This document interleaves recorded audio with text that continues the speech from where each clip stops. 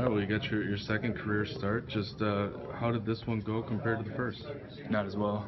No? Of course, we lost the game, but we just didn't execute the ways that or in the way that we should have. So that was the big thing.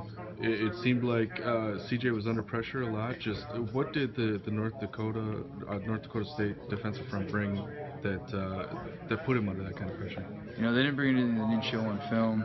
We just didn't block it correctly. Credit to them for getting there, getting home and stuff like that. But yeah, we didn't do what we should have been able to do. So. After making your first start last week, just how did film study and all those things go this week? What did you see that you needed to improve, and what did you do to improve on it? Oh, just mental mistakes and things like that. And I still got to continue to improve on them. I had a bad snap today and stuff like that. So just small things like that ultimately change the effect of the game and how the game goes. So. Did they blitz you more than you thought they would? Was that a surprise? Not really.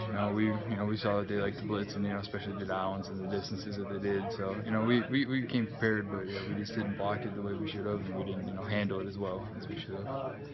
What do you know about James? Is he going to be back next week?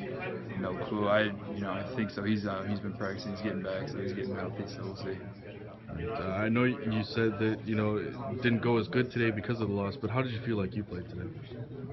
We played decent, but anytime you lose, you feel like crap. So we'll see. I'll watch it on film tomorrow, and we'll learn from it, and we'll move on.